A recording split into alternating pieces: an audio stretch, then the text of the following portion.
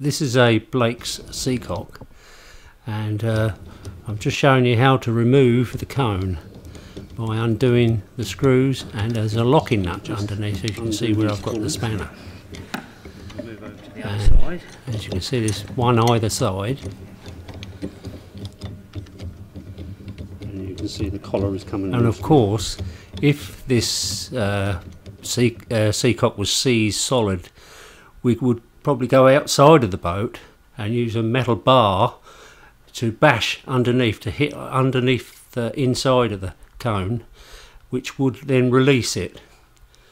If it was badly pitted, we would use a grinding paste and work it in backwards and forwards inside the cone until it was nice and smooth, and then re-grease it, and then just do the reverse and put the screws back,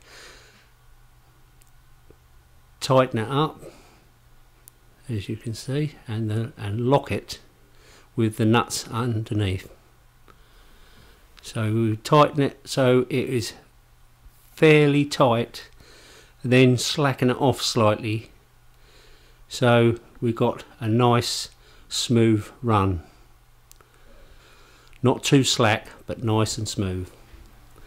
Also, on the modern Blake seacocks, you can see they've got a grease nipple on the side, and if this is done at least once a year, you only need to grease this up and work the cone backwards and forwards to work the new grease in. So it does save a bit of time and effort, but occasionally we do have to take them apart.